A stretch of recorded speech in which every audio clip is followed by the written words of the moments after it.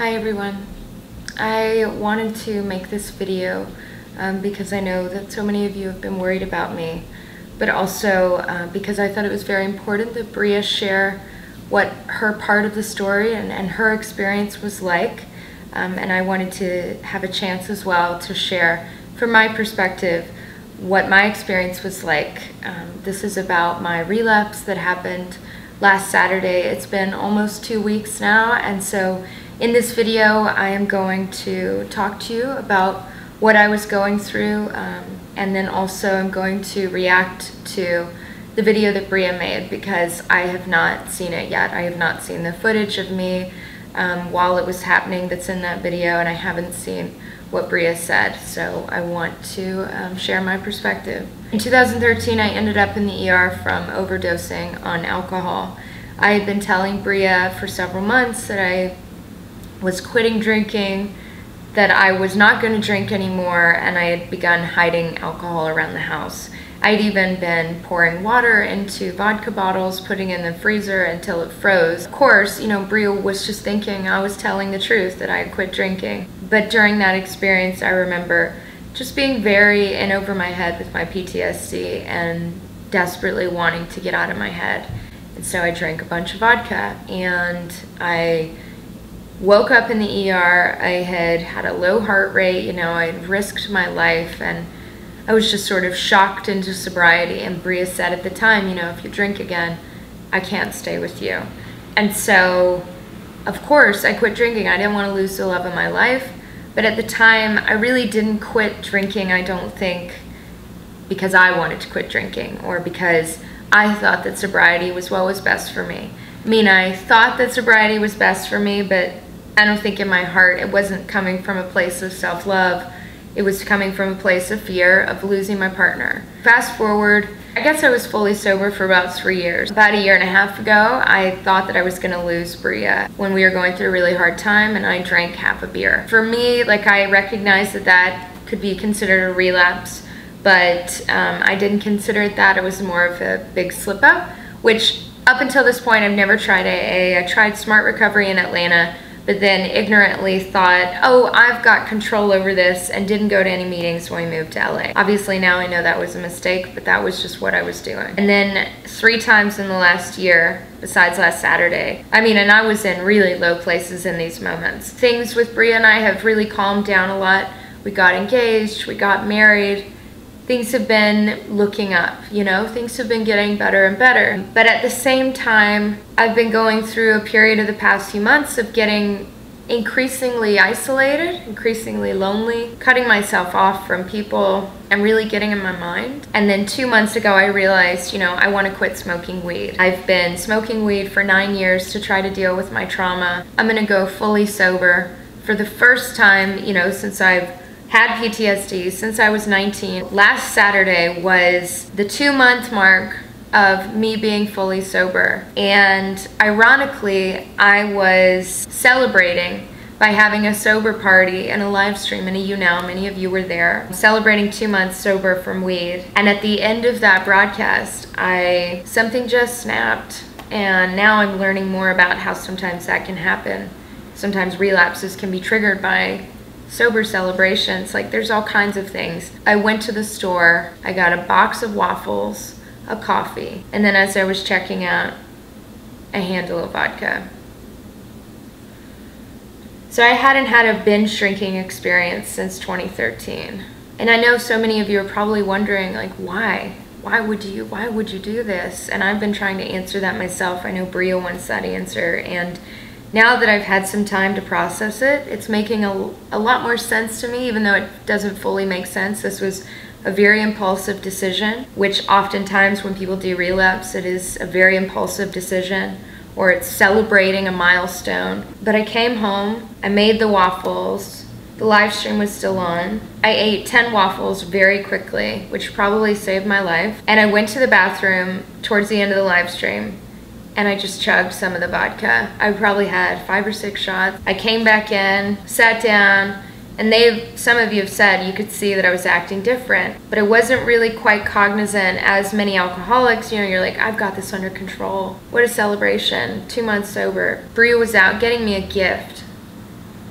for our 4-month, wedding anniversary. I proceeded to drink, and I drank 13 shots. If some of you are thinking, like, as the doctors thought once I got to the hospital, because I ended up in the hospital again, as you saw, that this must be a suicide attempt. You must be trying to end your life. And I want to be clear that throughout all this trauma, I've never consciously tried to end my life or even wanted to end my life. But I will be very honest about Bria got back and found me very highly intoxicated. I had the alcohol so soon before Bria got back that at first she couldn't even tell I was drunk.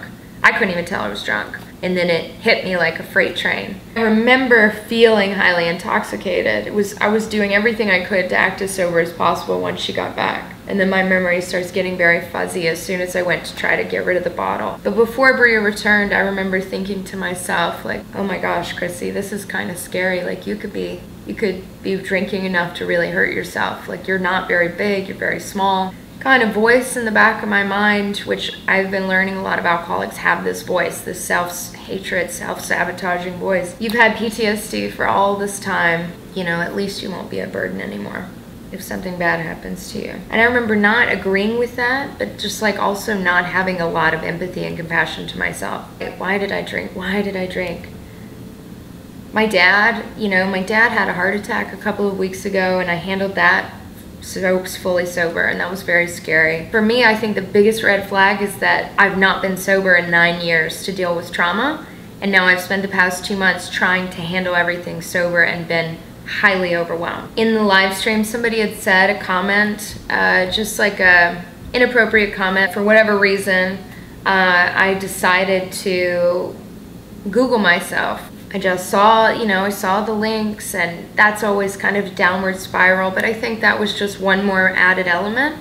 And then there was also a part of me that was, Bria and I have been going through such a struggle for the past year, and things are getting better, but would we ever find peace? Like, would we ever get to that peaceful place with each other that we really so desire and we've been working so hard for? I think it was a combination of a lot of things. Bria didn't do anything to cause this. It was my choice to drink. And it was also my choice to carry this stress and internalize all the stress, feeling lonely, not reaching out to people because I don't have a habit of that. For those of you who are watching this, who have reached out to me because you saw Bria's video, thank you so much. It really means so much to me. Communication for me and letting people in is incredibly difficult. I think the biggest thing though was trying to handle all of these different stressors while sober, and constantly, every day, multiple times a day, thinking about wanting to drink, thinking about wanting to get high, wanting to get out of my head, thinking about the videos, and just getting really overwhelmed, thinking about Bria and I, thinking about the move. And I snapped. I impulsively decided to drink, and because I'm an alcoholic, I am incapable of moderating my drinking. Almost drank myself to death for the second time. When Bria got here, she freaked out once she realized I'd been drinking, rightfully so. I thought for 2 days, I'm gonna lose my wife. I woke up in the ER again. I had almost died again. The thing that's different about this time is that I've really realized that I've got some very deep-seated, self-hatred, a huge lack of self-love. And a huge part of what we do with our channel is try to encourage people to love themselves, accept yourselves for who you are. And I have not been practicing that towards myself. I truly want all of that for everyone else. I care so much about Bria. I love her so dearly. I love people close to me, but I don't think that I've been really loving myself. If anything, maybe I've been punishing myself. There's obviously a lot of guilt about the trauma from years ago. There's guilt and self-hatred about the videos. So much shame, and just a massive lack of self-compassion, self-love, and empathy. And that's something that I didn't know before, and I can really recognize now. If I'm not actively trying to take my life, I must have a huge lack of self-regard to put myself in that much danger, to drink a fatal dose of alcohol. I know that there's footage of me being hysterical, I believe. I don't remember any of that. I remember turning around in the laundry room and getting caught with the bottle by Bria, and then I remember waking up in the hospital. I spent 2 days thinking that my wife was going to divorce me because she needed to hold true to her promise or ultimatum that if I drank again, she was going to leave. So I confessed that I drank those other times, and I had to respect if she wanted to leave. The day after I got out of the hospital, I went to my first AA meeting, which I had avoided for years because I didn't like the religious aspect. I can already say I'll be in AA for the rest of my life. The things that I'm learning there about my addiction, that no one's forcing God on me, the sense of community and other people who understand what I've been through, who've made those choices, who felt that low, who desperately want to feel like somebody else gets what they're going through. I'm experiencing that. I think it's already been life-changing. The self-love that I'm starting to experience, even just the way that I'm caring for myself and not beating myself up. Like, I have just always really, really been so harsh on myself. And I'm trying more now to treat myself like I would want somebody who loved me to treat me. This time I'm doing it because I love me. I want to get better, and truthfully, I don't want to die. I don't want 3 strikes and I'm out. Like, I'm very committed to doing literally everything I can to stay sober and to never drink again. And I'm so grateful for all of you who've been saying kind things. My family's been very supportive. Bria's been going to Al-Anon, and she's realized, you know, the ultimatum thing is not the right way, and I'm so grateful that she's chosen to stay by me and support me in sickness and in health. I would do the same for her. I can't imagine loving an addict, but I'm incredibly grateful for her love. When I think about, can I go 24 hours without getting high or without getting drunk? Of course. Of course. Sometimes it may be challenging if I'm stressed, but I can definitely do 24 hours. And that's how I've been thinking.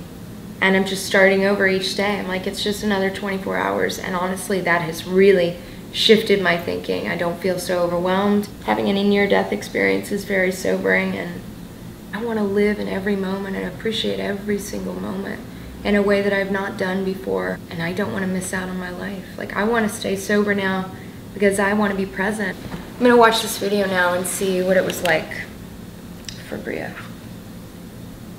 Thank you all. Thank you all for sticking by me. Thank you all for believing in me and for people like me. Bria had to take care of herself, and clearly I had to take care of myself too. So if we take care of ourselves, we'll be able to take care of each other. So just thank you all. I love you all.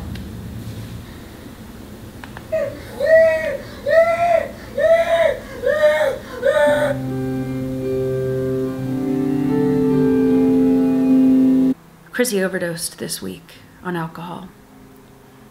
And if that wasn't hard enough, 5 years ago, I told her if she ever drank alcohol again, I would leave her. 5 years ago, Chrissy ended up in the hospital. Chrissy overdosed on alcohol 5 years ago and almost died. It is December 14th, 2013. We are here in the hospital. She was 3 times the lethal amount of alcohol in her bloodstream, and the doctors told me that she almost died. That was a brick wall she needed to hit, and she said she would never drink again. I was terrified. I told her if she ever drank again, I would leave her. I could not be with an alcoholic. In 2013, I had taken a clip of Chrissy when she was passed out, and she looked at that video the next day and said, I will never drink again. This last weekend, I said, okay, I'm gonna film this. I'm gonna show Chrissy at her worst to herself, and maybe this will save her life. You wanna die? Is this a suicide attempt? Like, do you want a divorce? Like,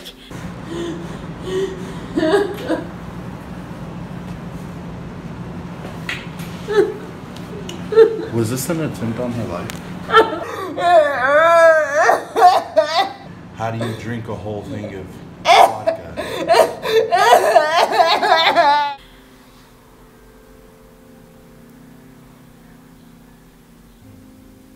I wanted to know why she wanted to hurt herself, why she wanted to do this. That was the longest hospital drive. We ended up going to one hospital that wasn't an emergency hospital, and they said there was nothing they could do, and then we went to another hospital, and during the car ride, Chrissy was having a hard time breathing, and she was pretty unconscious. 2 days later, I told Chrissy to come home. I wanted to see her, and we talked, and we cried, and we hugged, and I told her that I married her 4 months ago, And I've been with her for 7 years, and that the vows said, in sickness and in health, and you're sick. And I'm gonna be there for you, and I love you. I started going to meetings called Al-Anon meetings. They're for people whose like friends, family, spouses are alcoholics. And it's really something for you to feel good about yourself. It's not really it's not to take care of somebody else, to take care of you. And what I did learn is that you don't give ultimatums unless you're gonna stand by them. And that's something that's hard for you. Like my ego, you know, you said you were gonna do something. And if you don't do something, how is anybody gonna have any respect for you? I told her if she drank again, I would leave her. And what does that say about me? But I love her, and I'm gonna fight with her, fight for her, and mostly I'm gonna fight for myself. I love her. She is an extremely strong person, and I will continue to support her and love her no matter what, because I married her. And I'm madly in love with her, and I want her to be happy, and I hope that she can love herself as much as I love her.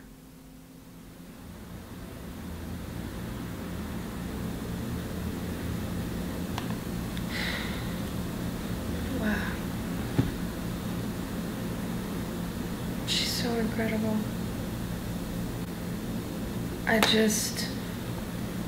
You know, my first thoughts watching that is, one, it's like gut-wrenching to see yourself that way, and to know the pain that Bria, that my loved ones, people there were probably going through, just to witness that.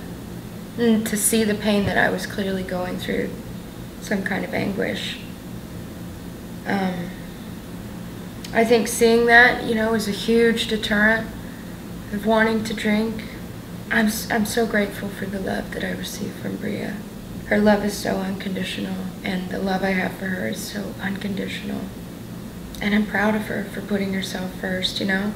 It was hard when I was awake and she was like, I've got to put me first, and she left me there in the hospital room. Like, it hurt. But I couldn't be mad at her, really, because she's really never put herself first. So for her to do that, you know, I knew she had to take care of herself. And I think that will make our relationship healthier, to each put ourselves first so that we can be better partners to each other. It's really hard to see me like that, but I am glad to see it, because I guess like in 2013, you know, I don't want to see myself suffer that way. That's just so intense. I feel so sorry. You know, I could go to feeling guilt for this, but I really want to try to learn from it and to grow from it. And hopefully for those of you who've watched it, you know, maybe I've heard it's helped some of you choose not to pick up the bottle. You wanted to drink and you abstained, you know. And I hope other partners, obviously if you have to go, you have to take care of yourself and you can't take it anymore. I understand. I'm so glad that Bria's not in that place, because I am committed in a whole new way to try to get sober for me. Not just to save a relationship, but because I want to save myself.